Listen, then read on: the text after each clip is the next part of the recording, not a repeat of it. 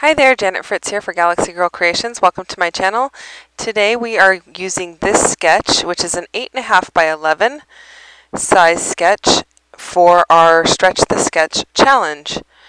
And normally we start with a 12 by 12, but we're starting with an 8.5 by 11. So I wanted to do something a little bit different for me, and that is work with an 8 by 8 size layout.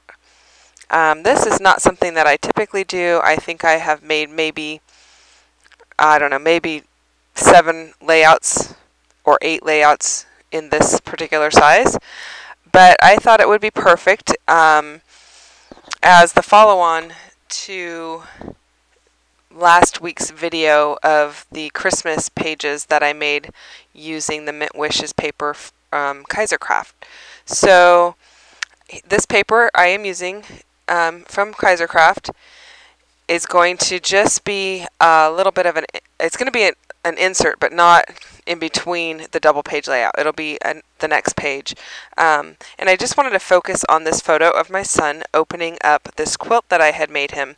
I've never quilted before. I had a friend growing up, and her mom was a quilter, and she lived just down the street. So I got together with her and had told her that I wanted to make a quilt for my kids, one for each of them. And so she helped me whip these out pretty quickly. I think I got this crazy idea to make these 2 quilts maybe a week before Christmas. And so we went with a really simple pattern, and she helped me out with that, and it worked out really well. My kids love their quilts. My son still uses his on his bed to this day. And this was probably let's see, I think these are from 2006. Anyway, so they're quite old photos. But this is just a picture of him with a big old smile on his face, and so I wanted to document it, that I kind of had a crazy idea and it actually worked out. So as you can see, the sketch called for 2 photos in, I think it's 2.5 by 3.5, and I ended up going with a 4 by 6 photo, and then I trimmed it down to be, let's see here, I'm going to measure it for you right now because I actually don't know how big it is. It is 3 1/4 by 4 3/4. So I trimmed it down considerably. I wanted it to fit on the page and be smaller rather than as overpowering as a 4 by 6 would fit on this page. So in the sketch there's a tag hanging down at the bottom, and so I wanted to go ahead and use 2 different tags, and I am using the back side of that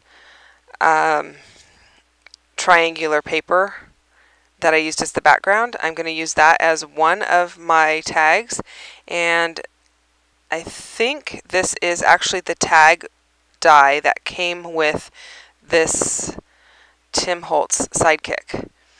So it also comes with a little circle reinforcer for the tag. So I went ahead and used both of those, and then I'm going to use another tag die to make a smaller one. And that tag die, I think, I actually don't even know where I got the second tag die. It came in a little set. So you'll see me put that together here. I don't actually need the whole thing, and so I snip it off and just have the top of it hanging out because I've already adhered my photo onto the mats and my mats onto the background of the layout.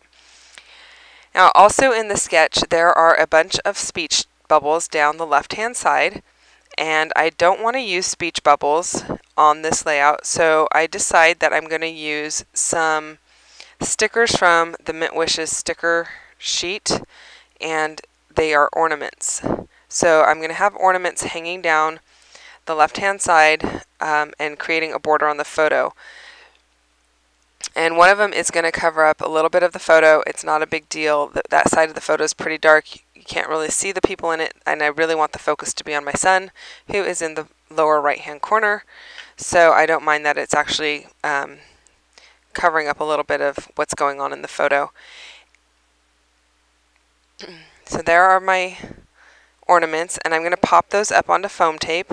I did pop up, actually I'm going to move the entire photograph and tags up a little bit, because by the time I add the tags, they're down a little bit low for what I like. So I'm going to pop everything up in just a few seconds here and move them up a little bit, and you're going to see that on I don't think I cut that out, but I may have.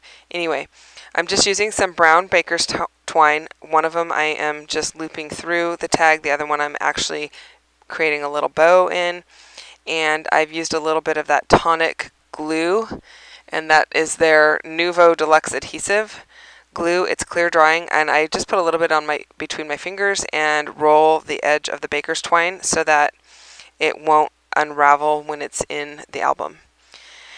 I'm just using some fun foam to go ahead and pop up these ornaments. And I know that I want my ornaments to pop out a little bit, and actually my tags also, so I have been inking everything with walnut stain. You see that on my desk there in the top portion of the screen. And that's probably one of my favorite inks to use is walnut stain. I also use black soot a lot.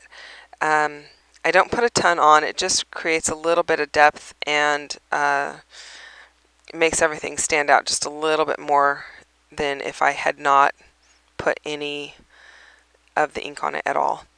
So this fun foam, you can see I've already punched letters out of it with my old red Sizzix machine, and I used those in a different project. So I'm just using the leftover bits and pieces of it to pop everything up.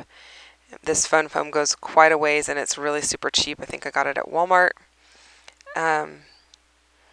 Pretty much have things where I want it on the layout. Everything just needs to be adhered down.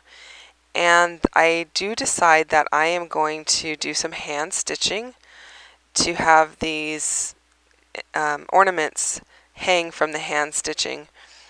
And I'm going to show you the thread here in a minute. It's a metallic thread. I went ahead and split it out so that it's 3 strands for the stitching because it's quite thick and it's a little bit awkward to work with because of the metallic shine to it. It doesn't stay together really well, even if you, even if I roll the end of it in the glue on between my fingers, it still does not stay. You can see I've put my little foam mouse pad there, and I'm getting out my ruler using my Amy Tangerine piercing tool and piercing the marks as to where I want to put the stitching. And I am going to have to move over the top ornament just a little bit to the left because as they sit right now, it's directly in line with the brown one at the bottom, and so the stitching, you would only see one line of stitching because they're lined up so perfectly. So I went ahead and moved that a little bit over to the left so that there are 2 lines of stitching. And I'm not going to do all of the stitching online. There's the metallic embossing, not embossing, embroidery thread floss. And so I went ahead and used that. And then I'm not going to make you sit through watching all of that on screen. I think I do show you just a little bit of it here. And then at the top of each ornament, I am going to put a flat-backed jewel just to give it a little bit of bling. And then I will put a couple more of those down in the bottom right-hand corner by the tags. And I do have some 8x8 sheet protectors that'll work for this, but if I didn't, I would just go ahead and cut up a 12x12. I do have a fuse tool that would work as well, but in the event that you don't have a fuse tool, you can actually run those through your sewing machine and stitch them to be smaller. You could also use washi tape, I suppose, to close the edge of it up. So there's quite a few options. And that's if you don't have some 8x8 sheet protectors. But since I have those, it's not a problem for me. I keep various sizes of sheet protectors on hand because I do like my albums to have a lot of variation in the page sizes. I don't mind it being a lot of 12x12s, but I do like to have some different interests in having 8x8s, or more frequently I use a 6x12. So anyway, that's my plan for this particular page. I have not yet figured out what I'm going to put on the back of it, but I'm sure I will figure out something at some point. A lot of times I will just do a personality page about one of my kids, or maybe a pet or something like that on the back, because those don't have to go in any particular chronological order. And I do keep my albums chronologically, even though I don't scrap completely chronologically. This is our monthly installment of this Stretch to Sketch video hop. Go ahead and check out all of the other fantastic, amazing, and talented ladies that are listed down below to see how they have either made this sketch larger or smaller for their own purposes. If you've enjoyed this video, give me a like and a subscribe if you're not already a subscriber. Stick around for the close-ups. Thanks so much for watching, and I'll see you next time.